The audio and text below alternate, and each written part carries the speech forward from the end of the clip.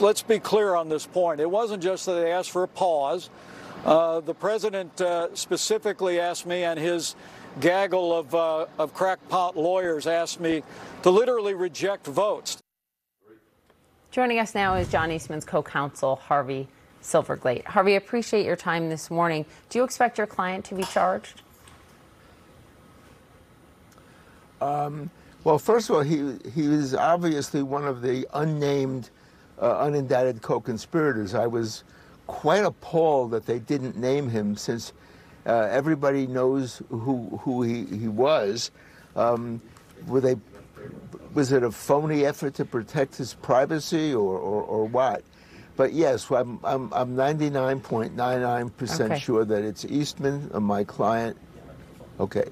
And you think he'll be charged? Do I think he'll be charged? Charles Burnham and I, Charles is the main lawyer. He brought me onto the team because of certain targeted experience that I have in this arena. We are preparing a memorandum that we are going to send to the Attorney General of the United States sometime next week, laying out the facts and the law and arguing that our client acted as an attorney advising a client, that the advice was lawful, and that Eastman should not be indicted. We are further going to say that if indicted, he is going to trial. If convicted, he will appeal. This is not a case where there's any plea bargaining in the future.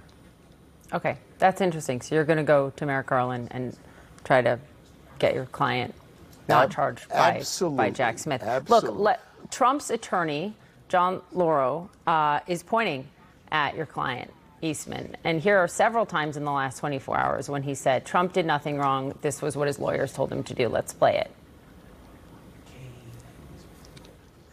Trump did nothing wrong, and he acted according to the lawful advice of an attorney. Now, I want to make one thing clear. I am not a Trump fan. I just want you to listen, Harvey, if I could, to what Trump's lawyer said. Here it is. Okay. Okay, I apologize. Go ahead. We don't have the sound.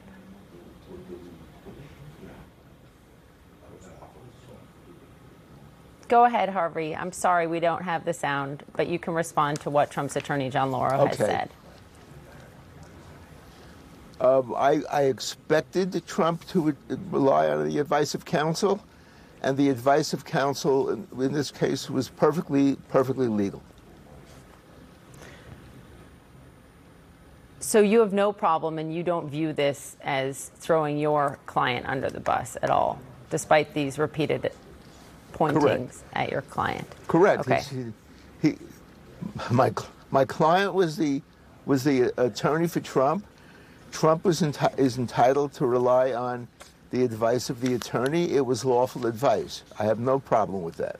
Let me ask you about a few of the specific things alleged in the indictment. Alleged in the indictment is that John Eastman, your client, asked the vice president's counsel, Mike Pence's counsel, to break the law in writing, that he did this on the night of January 6th. The night of January 6th, after the insurrection. Let me read from it. Quote, co-conspirator 2 emailed the vice president's counsel advocating that the vice president violate the law and seek further delay of certification.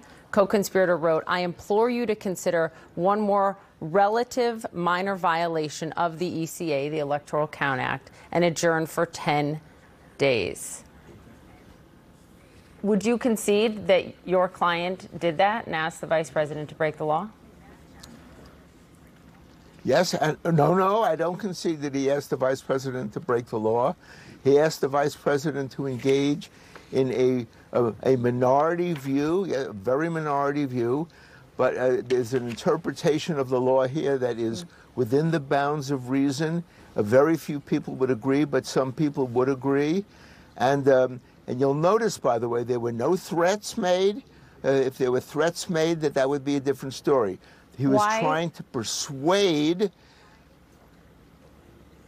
It's in direct conflict. conflict. To persuade the vice president. It's in direct conflict with his own October 2020 document in which he wrote about the 12th Amendment, quote, nowhere does it suggest that the president of the Senate, that would be Mike Pence at the time, makes the determination on his own. So why was he telling the vice president to do it then? Because he had a client, he was making the best argument he could in favor of his client. I have had many cases where I have made legal arguments different from my legal arguments in other cases. He was a lawyer for a client. It is his constitutional obligation to do the best he can for that client's interests, and that's what he was doing. There was absolutely no crime involved. Harvey, two more questions. People do not understand the role of lawyers. Yep. I understand the role of lawyers. I'm asking you about these allegations made in the indictment. In paragraph 18 of the indictment, it talks about what went on, the communication between your client and what happened in Arizona. The Arizona House Speaker, a Republican who we know as Rusty Bowers. Did your client talk to the Arizona House Speaker and ask him to decertify the election and then, quote, let the courts sort it out, despite saying that he, quote, did not know enough about the facts on the ground in the state of Arizona? We'll concede that, but what is illegal about that? Nothing. What are you conceding? That's specifically all of that Jack Smith's team has right? That is within the bounds of the law. That's what I'm saying. Did your client, let me ask you about another allegation then, on paragraph 89, I should say, of the indictment. This is talking about knowingly violating the Electoral Count Act. Did your client, in fact, circulate a plan that he acknowledged would violate the Electoral Count Act, what we were speaking about before? Is that correct? That I'm not sure of. But assuming that he did, his role was as a lawyer trying to come up with the best arguments he could. I have had many cases where I've argued a point quite opposite something I argued in an earlier case. Lawyers have a particular role in our system. They do not have to be consistent from one case to another. But they cannot help in pursuance of committing a crime. The final question that I have for you is about the state of Georgia, because what's alleged here is that Eastman falsely claimed, we know without evidence, that Trump lost Georgia in part because 66,000 underage people and 2,500 convicted felons had voted that in the state that year. We know that not to be true.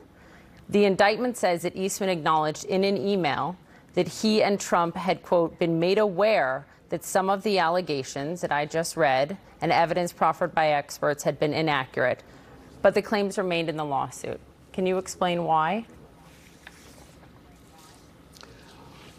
Eastman was operating in his role as a lawyer and an advocate, and he had a constitutional right, in fact, an obligation, an ethical obligation, to make arguments that were in his client's favor. If ultimately it ended up in court and it was ruled erroneous, then he would obviously abide by that. But until there was a judicial edict, he makes the best argument he can. Again, he was a lawyer arguing as well as he could for his client. Harvey,